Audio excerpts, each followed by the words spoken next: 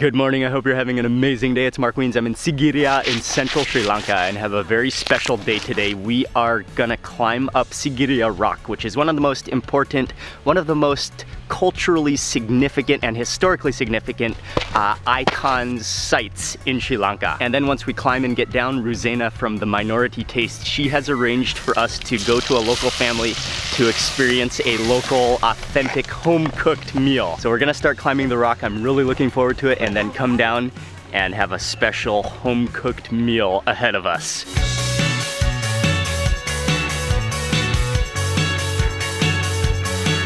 Very thin, like rice vermicelli. We've got an egg, curry, whoa. And this is the SAMBAL. All right, mix a little bit of everything. Pop open that boiled egg. Get some of the, you can see the curry leaves, you can see the onions in here. It's like a mild, soothing breakfast.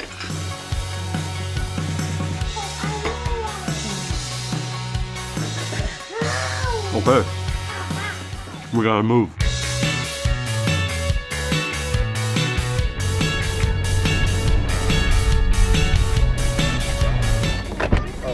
Okay, thank you very much. Okay, we made it. You ready for the morning hike? Yes! Bright and early? Yep, it's not bright yet. Oh yeah, it's quite a misty, foggy morning, but we're starting. We wanted to start early to, number one, beat the crowds, and the heat, and number two, beat the sun. Yeah. So we're on our way. It's about 7:30 a.m. They say it takes about 2.5 hours round trip from the top to the bottom. Packed. It's like beyond, you know? Yeah, it's beautiful to walk into the palace, especially in the early morning. We're just getting our first view of the rock. It's about 660 feet high, about 200 meters high. And right now it's just, there's mist at the top. It's in the clouds. It's like, it has a mystic feel to it. We've made it to the base of the rock. This is the beginning. This is the start of the climb. How many steps did you say it is? About 1,200. We've just done 4, 5. The actual construction on the rock dates back to the 5th century. 10 minutes in, finally getting actually to the base of the rock. You can see this is the main rock. Oh wow, you can see there's a spiral staircase that goes up there. Oh yeah. Starting to drip in sweat.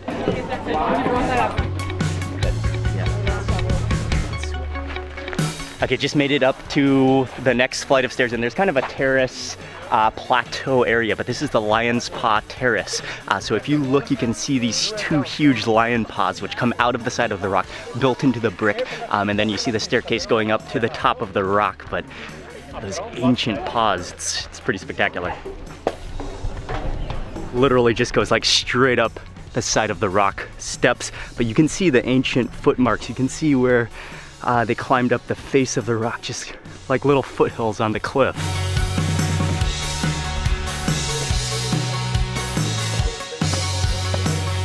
That took exactly 27 minutes at a semi-fast pace. It's a good thing I've been eating a lot of rice and curry to power this hike. But yeah, it's not even that hot, but the sweat just drips, the humidity, the jungle, surrounded by the jungle. It's just, whew. High five. Yeah. This is the Central Palace. This is the very top where the Central Palace was. The views, you see the 360 views. It's impressive. You see the morning sun coming up, the morning breeze.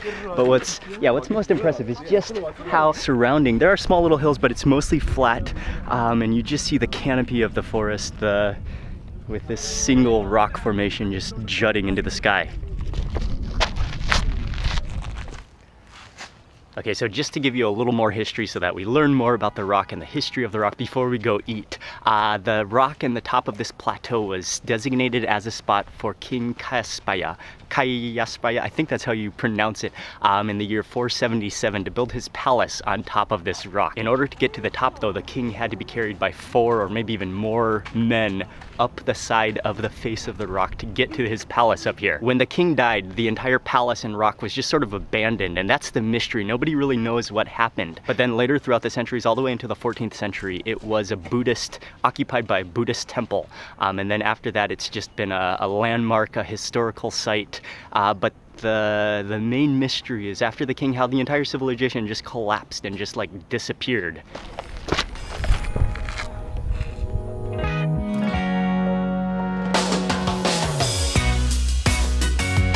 We're on our way to a village where we're gonna have a home-cooked meal and eat some delicious food.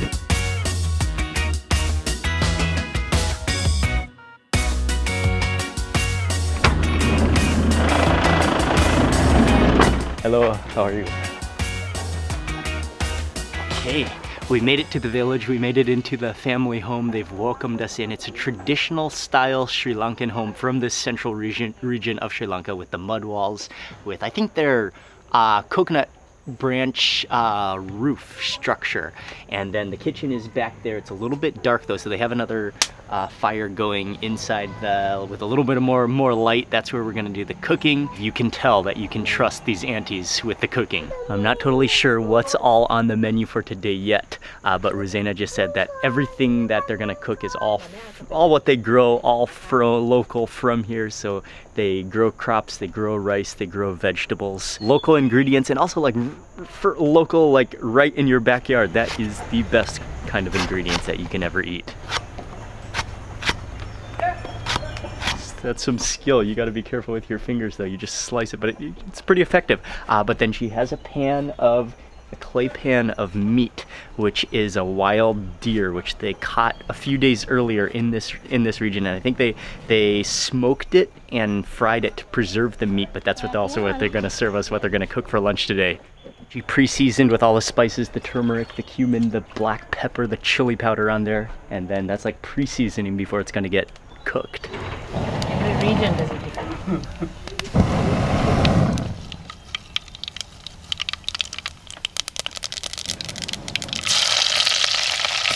Started with coconut oil, waited till that boiled. Then she added in a spoonful of mustard seed. She added in onions and garlic, curry leaves, and then salted fish.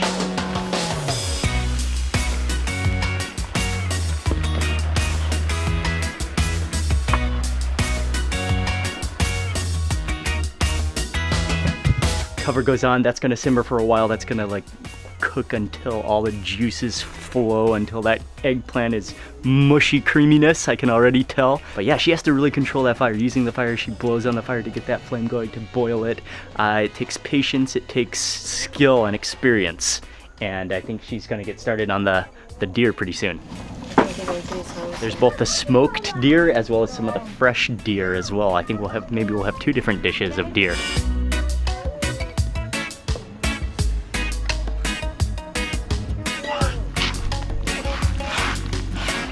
She's preparing the deer. She mixed in, again, that same mixture of spices, the turmeric, the chili powder, and a bunch of black pepper, and then paired that with curry leaves, onions, and chilies.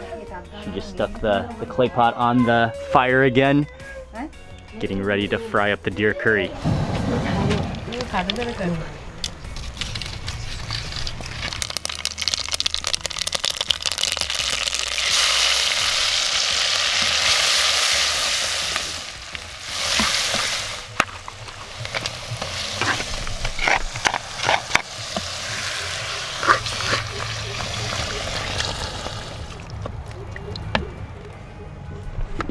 For the deer curry, what she did again, she heated coconut oil, poured in mustard seed. Mustard seed was the first ingredient to simmer away and fuse in that oil. Then she added in the onions, the curry leaves, the tomatoes, I believe, some more chili powder, and then finally that entire mixture, because the meat is already mixed with spices, so then that goes in, put the cover on, that's gonna simmer until the juices flow again.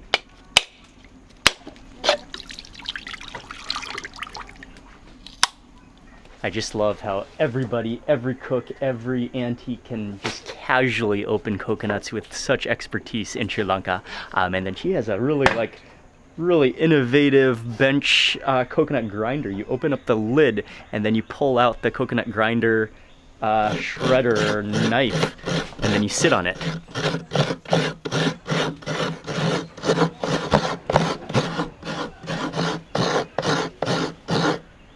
Oh, is she making pol sambal?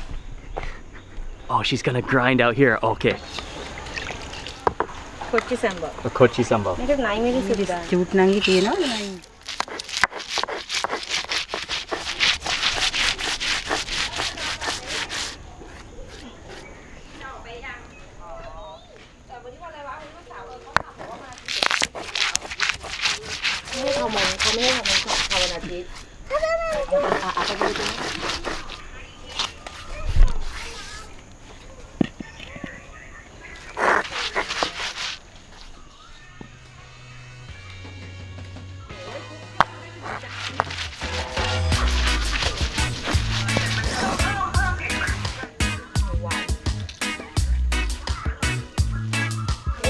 And when she popped those chilies, just the aroma, the green, spacious aroma just erupted. It smells so good. Then she added the shredded coconut, just kind of sloshed that around, mixed that around, crushed it a little bit with the onions, and then finally a squeeze of lime. That is gonna be a beautiful, beautiful flavor. Okay, the deer curry is ready. She just pulled it off the stove, and what's amazing about a clay pot is how it stays hot. It keeps on boiling, it keeps on cooking. Oh, hi, Micah. Until as it's, but that smells amazing. You can still see the meat like pulsating because of that boil.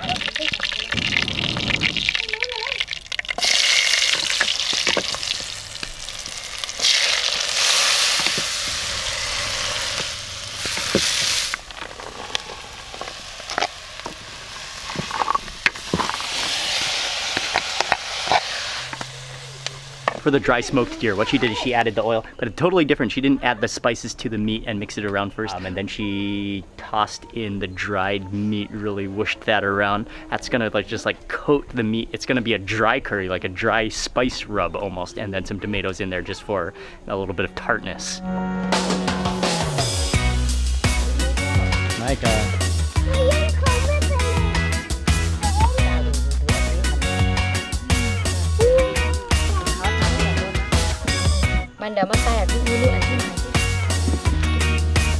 They told us that we got to be a little bit careful of the monkeys in case some monkeys come, but they said they haven't seen the monkeys yet today. So hopefully we will be safe, but they're putting out all the dishes on pot holders over leaves. We've got an entire assembly line, buffet line. That'd be awesome.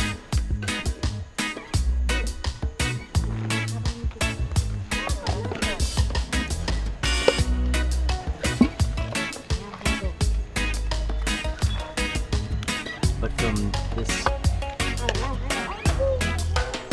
there's like a dozen different dishes, and I asked Auntie just to make me a plate how she would make it, because she could do it so much better than I can do it.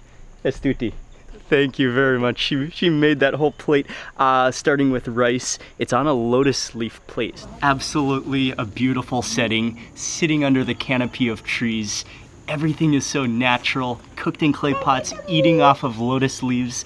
The amount of dishes, the hospitality, the aunties are taking care of us here. Let's begin with that eggplant and then some of the sambal as well. Yep. I cannot wait to taste that sambal that she ground fresh. You can smell the aroma of those chilies.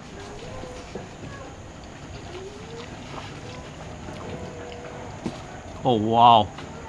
Yum. Oh, yum. That sambal. Yeah. It's like vibrant, and also she squeezed in that lime to give it that edge of flavor as well. That citrusy sourness. And the spice cake. Yes. It's just awesome. Oh, it's beautiful. That is flavorful. Okay, and then with the yeah, I can just live on that alone. So good. Straight up, that sambal with anything would be good. Yeah. And then with that creamy eggplant. And then I'm gonna taste that deer, the dry deer first. Oh, wow. Mm-hmm. That dry deer is awesome. It's crispy because it's kind of smoked and fried already and then refried. And then just coated, caked in chili powder, the coriander, the the caramelized onions. And then I'm gonna rotate my plate over here. This is to the other deer, the curried deer. Oh. Harima rasai. Kira dakna. Oh yeah. You can taste the naturalness of that. It's not like fall apart tender. It has some chew to it, but that chew is flavor. And then you really taste like the coriander seed in here, the black pepper. Some of the pumpkin, and yeah, you're gonna wanna drench every single bite in that sambal. We could go through mounds of that. Rosina's already getting some more. Yes. I'm gonna serve this. Yes. Is so good. This is the authentic version, and it's incredible. Fabulous. It really is incredible. Yeah. Vibrancy of flavor in all the right directions that you want.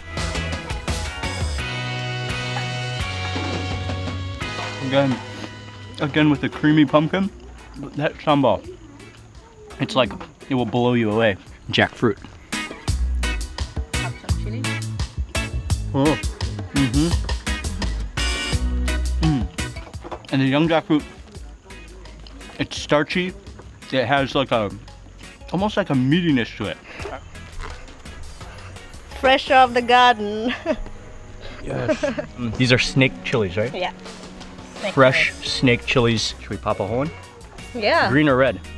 Both are similar in heat, but it differences in like the fruity floral, like the floral. The floralness. Fragrance. Okay, I'll try red. fragrance Rosina is awesome. Always down to pop chilies. Always. Cheers.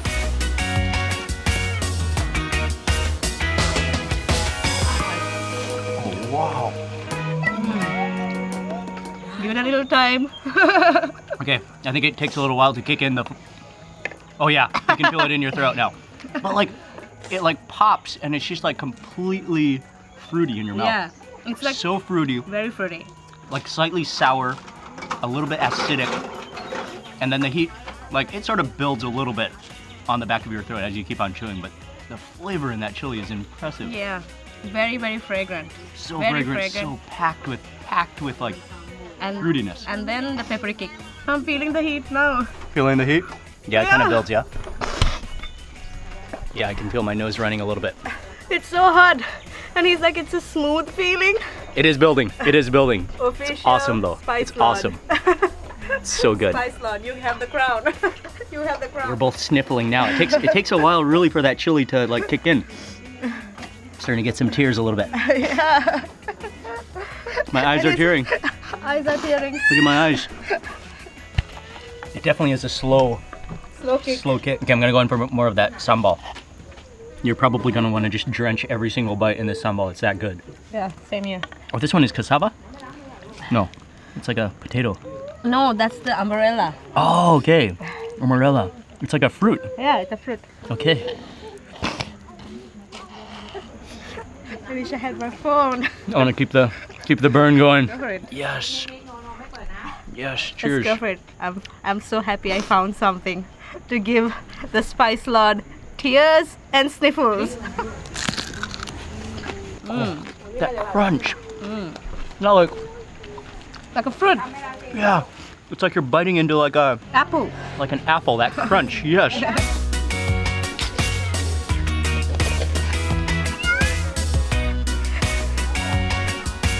You know when your like mouth is really spicy? You're like liquids. Like the saliva's flow, that's what it is. That's the saliva's flow. One more taster. Oh, I love that initial like fruity pop. That just hit me in the back of the throat. Yeah, that's spicy. That is spicy and wonderful. Oh, you've got a chili too. Yeah. Yes. That's the Final bite.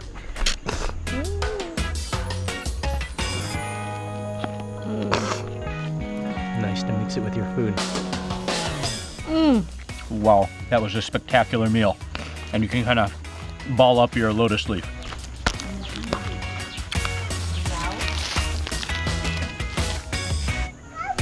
Wow, thank you. Thank you.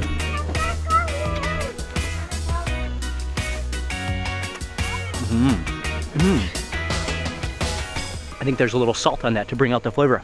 That's great. Well, that was incredible central Sri Lankan food, getting to watch them as they cooked the dishes, especially the eggplant, the different deer dishes, the sambal with the shredded coconut and the chilies. That just elevated the experience. And then just being able to learn about the culture in Sri Lanka, then eating the variety. One of the best things about Sri Lankan food is the variety of different dishes. So on your plate, you had like 12 different dishes all mixed together. You kind of mix and match, you can eat them separately. It's just an all-out harmony, wonderful thing to have such a mixture on your plate. I want to say a massive thank you to the family for hosting us, and then massive thank you to Ruzena. She is the minority taste. She makes videos, she makes recipes, and again, she has such a passion for eating, for food, especially Sri Lankan food. I'll have all her links in the description box below. Go check her out, go subscribe to her, I'll have all the links in the description box. And I want to say a big thank you to you for watching this video. Please remember to give it a thumbs up if you enjoyed it. Leave a comment below, I'd love to hear from you. And if you're not already subscribed, click subscribe and also click that little bell icon so that you get notified of the next video that I publish. Goodbye from beautiful, lush green central Sri Lanka. See you on the next video.